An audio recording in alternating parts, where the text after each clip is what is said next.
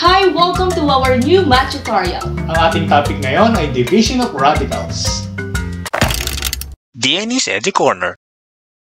Let's try to find the quotient of square root of 18 divided by square root of 2. Mapapansin natin na pareho ang index ng ating mga radicals, which is 2. Dahil square root ang ating radicals, kapag ganito maaari nating i-divide ang mga radicands. Since same sila ng index, ilagay natin ito sa loob ng isang radical, so we have square root of 18 over 2. Then 18 divided by 2, that is equal to 9. Kaya mayroon tayong square root of 9. Simplify natin. What is the square root of 9? Answer is 3. Therefore, the quotient is 3. Ngayon, itry naman natin ang square root of x divided by square root of 5. Sa nauna nating example, since pareho ang index ng ating mga radicals, i-divide natin ang radicands. Ngayon naman, hindi naman natin maaaring i-divide ang x by 5. So kapag ganito na ang ating radicand ay hindi divisible, i-rationalize natin ang denominator. So again, kahit pareho ang ating indices, hindi naman natin maidi-divide ang ating radicands, mag-rationalize tayo ng denominator. So ang target natin dito is ma-eliminate yung radical sa ating denominator. So mag-multiply tayo sa numerator and denominator ng isang radical kung saan magkakamap tayo with the perfect nth root or makukuha natin ang square root ng nasa denominator. And that is square root of 5. So kung ano yung imumultiply natin sa denominator, yun din dapat ang imumultiply sa numerator. So square root of x divided by square root of 5 times square root of 5 over square root of 5. I-multiply natin ang numerators and denominators. Square root of x times the square root of 5, parehong square root or parehong 2 ang mga index ng ating mga radicals. Kaya i-multiply natin ang radicands. X times 5, we have 5x. And then we have the square root sign. Over square root of 5 times the square root of 5, again, parehong 2 ang mga index ng ating given radicals. So, i-multiply natin ang radicand na 5 dito sa isa pang radicand which is 5 also. 5 times 5, that is 25. So, we have the square root of 25. Ngayon, i-simplify natin itong nasa denominator dahil makukuha na nga natin ang square root ng 25. Ang square root ng 25 is 5. So, kokopyahin lamang natin ang ating numerator na square root of 5x over, so yung ating nakuhang square root ni 25, which is 5. Our quotient is square root of 5x all over 5. Paano kung ang given ay hindi same ng index? Kagaya ng cube root of 4 over 6 root of 2. Maaari tayong mag-rationalize agad.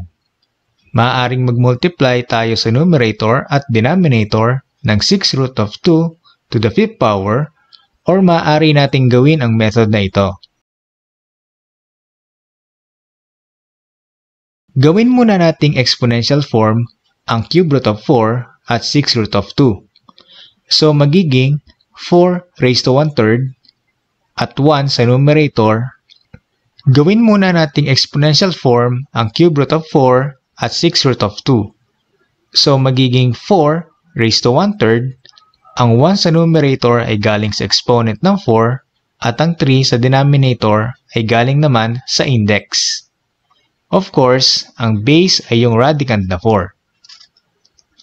Same process sa 6 root of 2, it will become 2 raised to 1 over 6.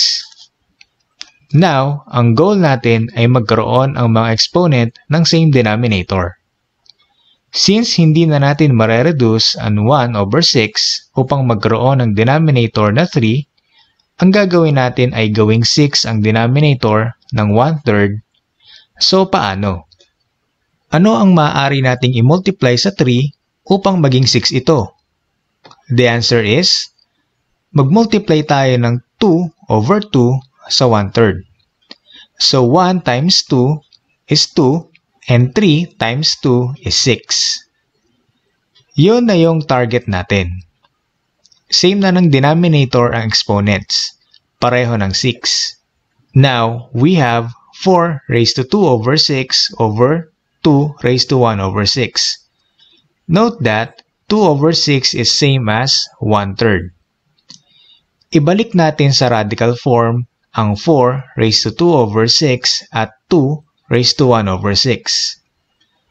Ang 4 raised to 2 over 6 ay magiging 6 root of 4 squared. Copy ang base na 4, magiging radicand. Then yung numerator na 2, magiging exponent ni 4. At yung denominator na 6, magiging index. Same process para sa 2 raised to 1 over 6, it will become 6 root of 2. Mula sa ating nakuhang radicals na 6 root of 4 squared divided by 6 root of 2, yung 4, maaari nating gawing 2 ang base nito. Gawin nating exponential form ang 4, that is 2 squared. 2 squared or 2 times 2 equal pa rin yan sa 4. And syempre wag nating kalimutan yung exponent kanina ni 4 na 2. Bakit natin ginawang 2 squared yung 4? Ang goal nga natin is magkaroon tayo ng parehong base na 2. May 2 na base tayo sa numerator at mayroon din sa denominator. And since pareho naman tayo ng index sa numerator and denominator na 6, isulat na lang natin yan sa isang radical kung saan we have the 6th root of the square of 2 raised to 2 all over 2. Gamitin natin ang law of exponent kung saan kapag ang isang exponent ay ni-raise sa isa pang exponent, imumultiply natin ang mga ito. So we have 2 to the 4th power. 2 times 2, that is equal to 4. And then kopyahin lamang natin ang 2 sa ating denominator. Ito na ang ating naging panibagong radical. We have the 6th root of 2 to the 4th power over 2.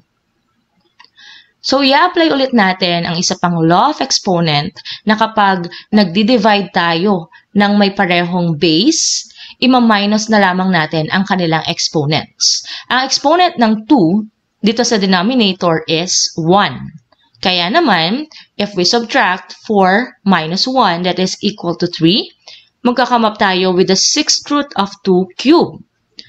Yung 2, kinopya na lamang natin dahil pareho naman ang base, which is 2. And then, yung sagot natin sa 4 minus 1, that is 3.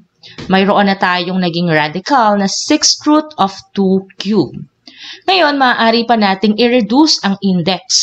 Kung gagawin natin itong exponential form, ang 6th root of 2 cubed ay magiging 2 raised to 3 over 6.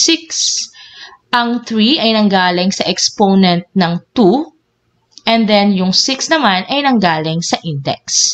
Ang 3 over 6, kung i-reduce pa natin, ay magiging 1/2.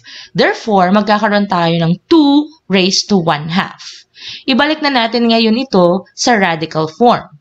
Ang 2 na denominator ay magiging index at ang 1 naman ay magiging exponent ni 2 sa radicand. So, ito na ang ating magiging answer. Ang quotient ng ating given kanina ay square root of 2. Kung nagustuhan mo ang video na ito, huwag kalimutang pindutin ang like button, mag-subscribe, at i-hit ang bell button para sa marami pang videos.